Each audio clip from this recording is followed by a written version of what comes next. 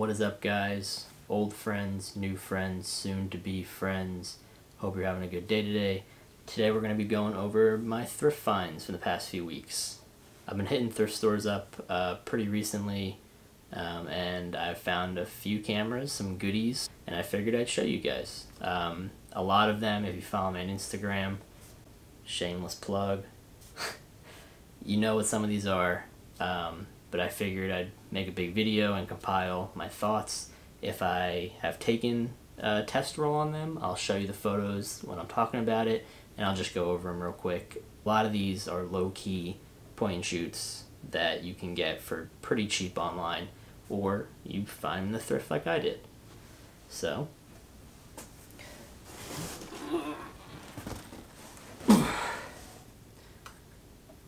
let's get to it. Also, this is empty. I thought it'd be cool for dramatic effects. There's no cameras in here. They're on my bed. I'm also going to include the prices I paid, just so you guys, have a better understanding. And then if I forget, I'll put it somewhere down here. But you'll know. Let's get into it.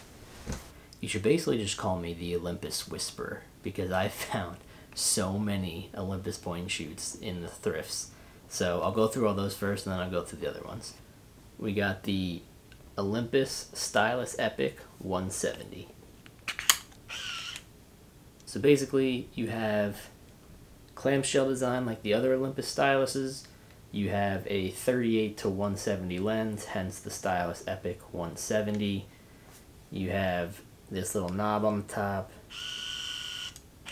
Zoom in and out. You got this little pop-up flash. Overall, it's a pretty cool camera. It's super thick compared to the other Stylus Epics, but it works great.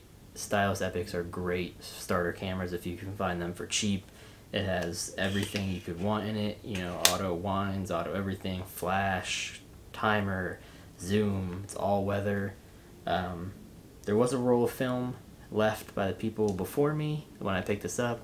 I developed it, and you can see you got some Christmas photos from 2006. Figured that out by looking up the Hesh truck. Also, I forgot to say, I paid $5 for this guy. So, yeah, now I got to go ship it out. Next camera we got is the Olympus Infinity Zoom 80. So I like this camera a lot, actually. I just like how it's like a little brick. It's square, and I like that the flash doesn't pop up like a lot of the other Olympus cameras.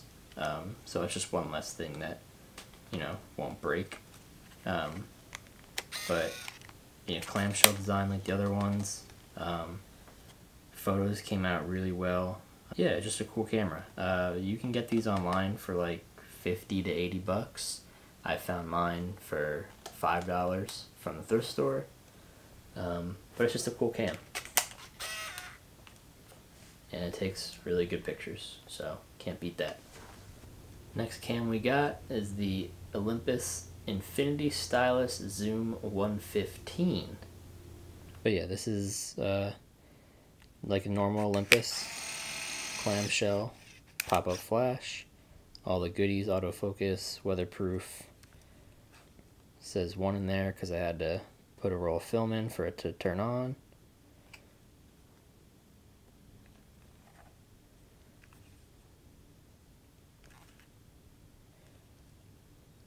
Pretty good camera. This one has a little ding right there, but it doesn't affect anything. And I got this camera for $4. So you can't beat that.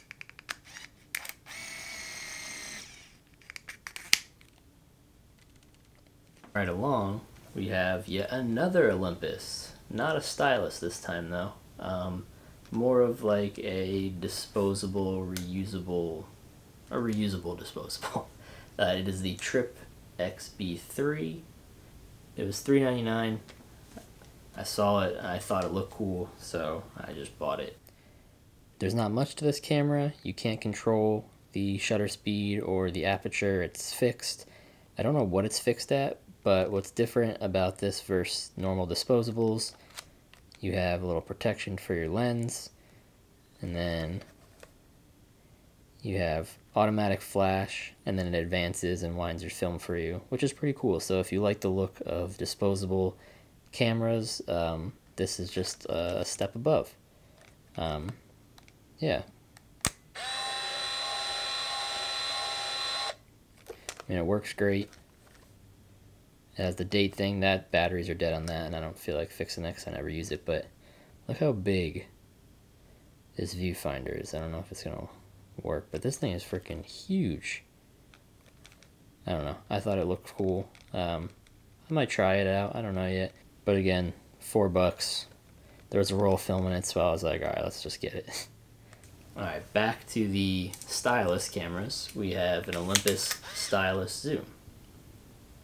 This one I actually bought at an estate sale.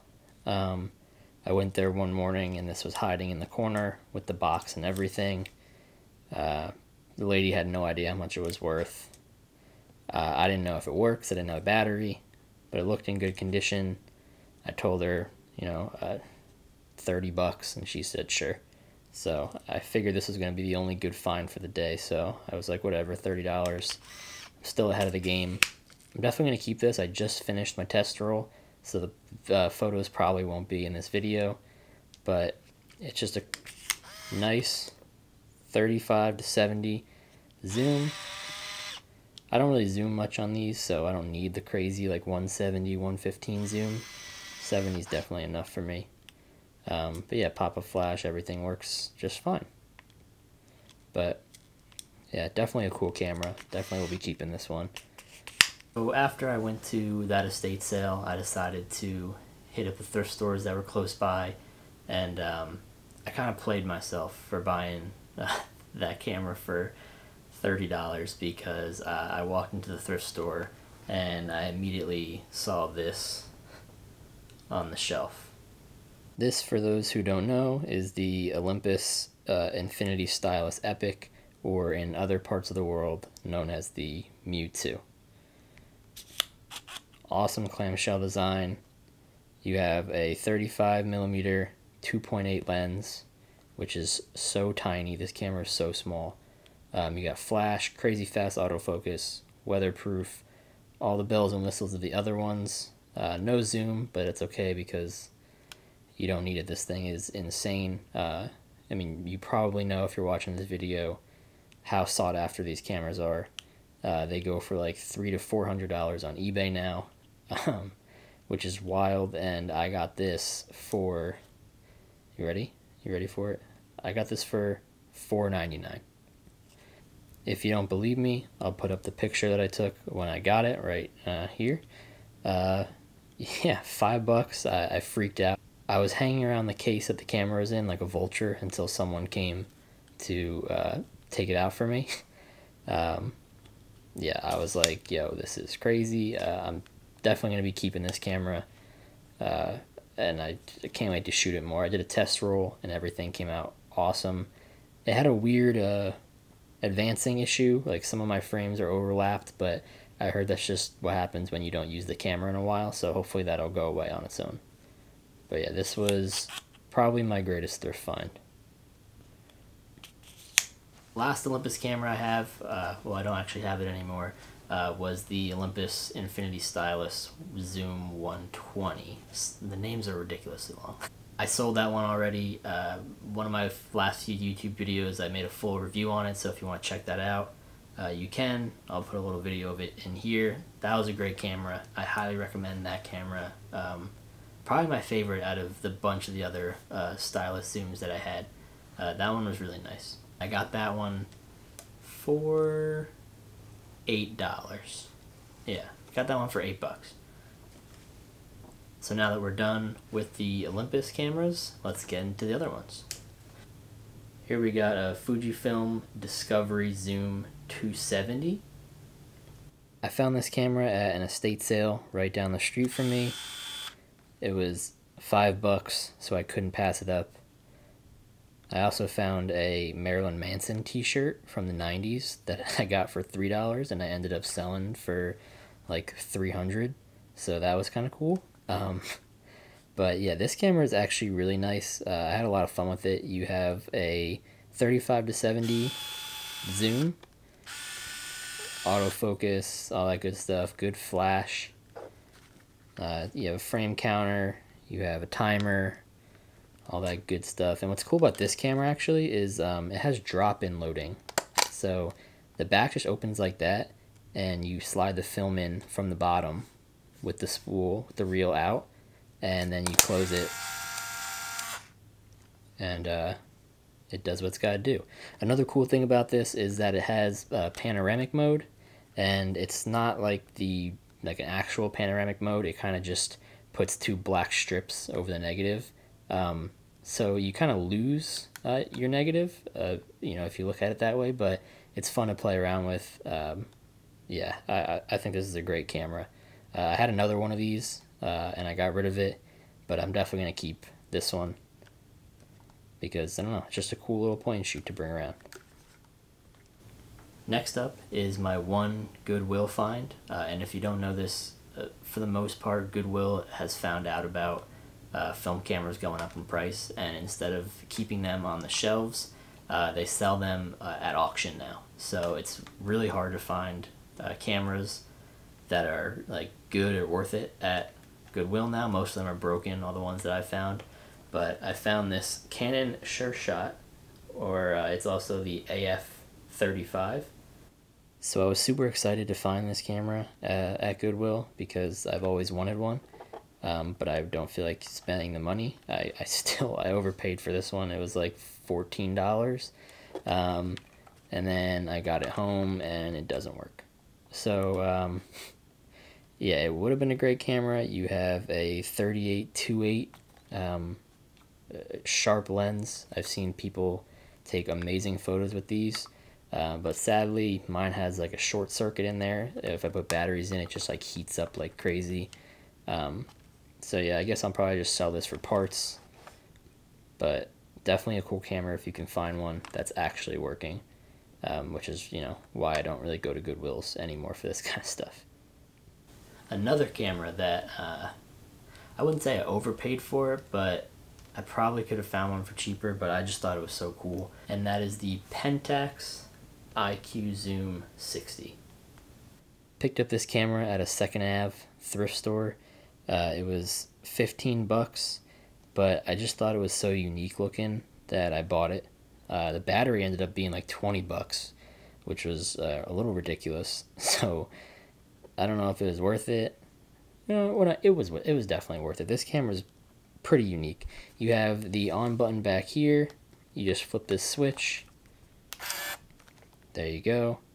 And then what's actually cool, if it'll focus, you have a little screen here, and when you zoom in, it actually tells you the exact reading of your focal length, which is cool.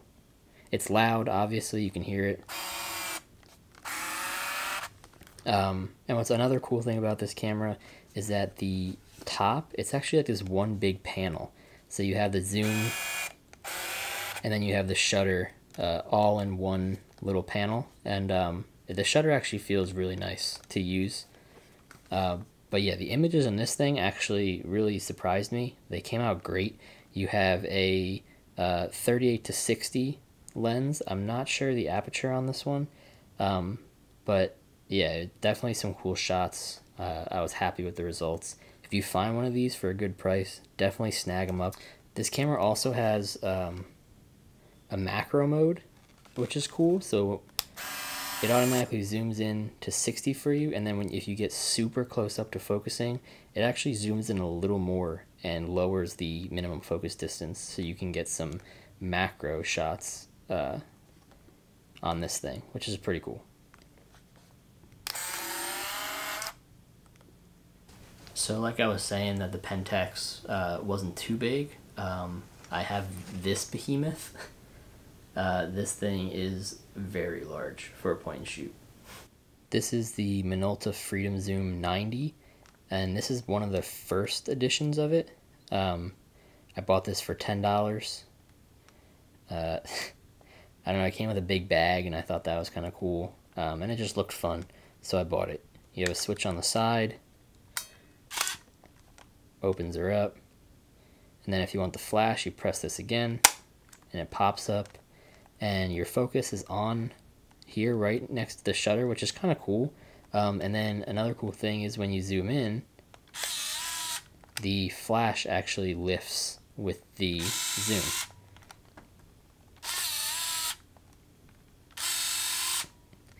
So on this, you got a 38-90.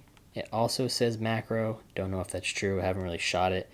You have pretty giant just brick. You have a programmed zoom mode. And basically what happens is if you focus on something and it thinks that it should be zoomed in, it'll zoom in for you.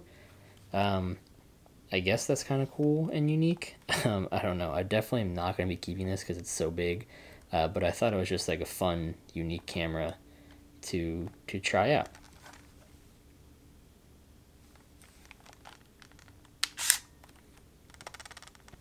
Carrying on with the Minolta theme, we got a Minolta Freedom Zoom 150. So obviously comparing this to the last Freedom Zoom, this thing is way smaller. About the same size, I'd say, like length and height-wise as the Stylus Epic or Mewtwo. But this thing is just a cool little pocketable, you know, go on a trip point and shoot camera. This is like the epitome of, you know, early 2000s point and shoot cameras for moms and dads. You have all your readings up here. You got your flash buttons, your timers, your date modes, all on the back, nicely aligned. It tells you if you're going to use flash and focus, like all the other point and shoots.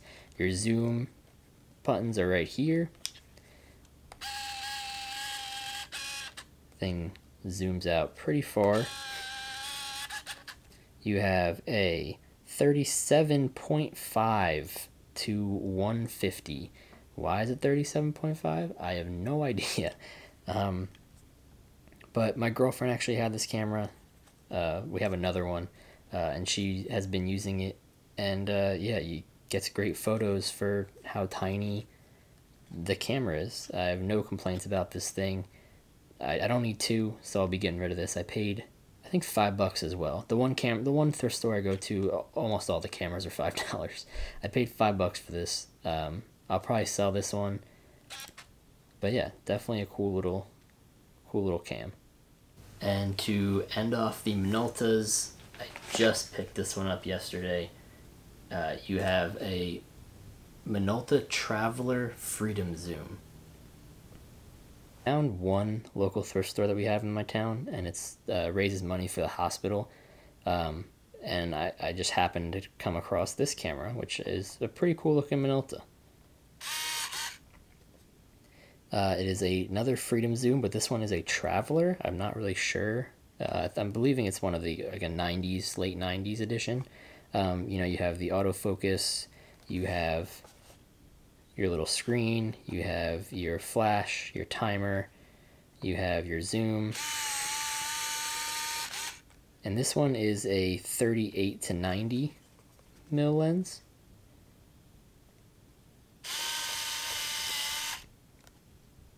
Yeah, you have your quartz date imprinting on the back. You have your rewind. Pretty just simple camera. What I thought was cool about this, and I found this after the fact, this one actually comes with the little remote. So if you want to take selfies or group photos, you have a 2-second timer, or you have just the shutter button here to take, you know, photos of yourself or anybody else, which I thought was pretty cool. I still have the tag on this sucker. I paid $8 for this. I think it was worth it. I'm pretty excited to try this camera out. We got one last point and shoot for you, and this one is probably the most unique in my opinion. It's the Argus AF Zoom 150. So I found this camera at a second AF with the other Olympus that I showed you guys.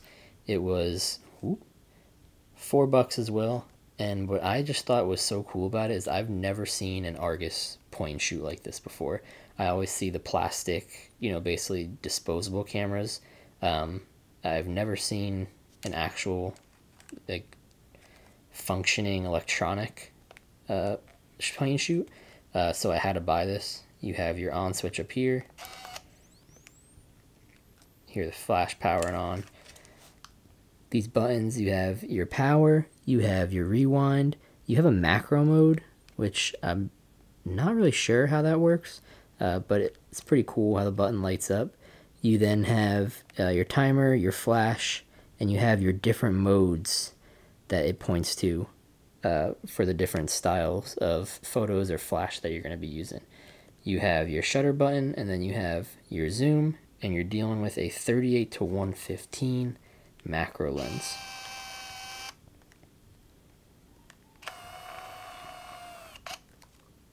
I have not used this camera yet, but I'm actually really excited to use it. I think it looks so cool. I only saw one other one on eBay, and it was like 20 bucks. So, I mean, you might, if you want it, then I'd go out and get it, because 20 bucks is not bad. But yeah, retractable lens, covers everything up. I'm definitely excited to shoot this guy. Can't beat 4 bucks. Alright, so the last two things I got, not point and shoots. I got one lens and I got an SLR. I found this Canon FD 50-1.8 at a thrift store, obviously. I paid $2 for it. It had no price. I asked the kid how much at the register. He was like, I don't know, it's a lens, right? And I was like, yeah. And he was like, I don't know, $2. I was like, deal. Has the original packaging for it. Slide it open. You got some styrofoam, and then you got the lens. There's not too much to talk about. I mean, everybody knows this is like the lens that comes on every Canon A-1 to ever exist. But I actually only have the 50-1.4 for my A1. So I figured I'd give this 1.8 a little test, and then, you know, sell it for a good price to someone who needs one. But yeah, everything seems to work on it. No fungus or anything. I mean, $2, you really can't pass that up. So yeah, bang bang. And finally, my last thrift pickup for this video, we have a Nikon FM10. I've never been a Nikon guy. I'm a Canon family. So I didn't know much about Nikons. I saw this at the thrift for 30 bucks. I asked my buddy. He said, oh my god, you know, that was my first film camera I ever had and used. He's like, definitely worth $30. So I picked it up. The thing is in mint condition. Shot a roll, filmed through it already, and everything came out great.